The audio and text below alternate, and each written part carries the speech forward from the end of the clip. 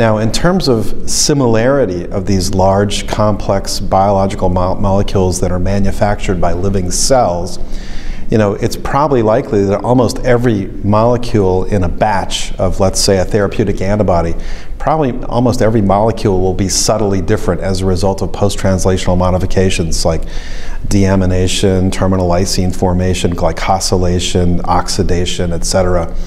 And some of these post-translational modifications are important, perhaps even clinically. However, it's possible now to measure those attributes so precisely that you can come up with a panel of critical quality attributes to measure your product and compare it directly, head-to-head, with the reference product and show that it's, you know, highly similar on all fronts, both structure, function, binding to its target, activation of the immune system. All those things are measurable in the laboratory and are measured as critical quality attributes and compared head-to-head.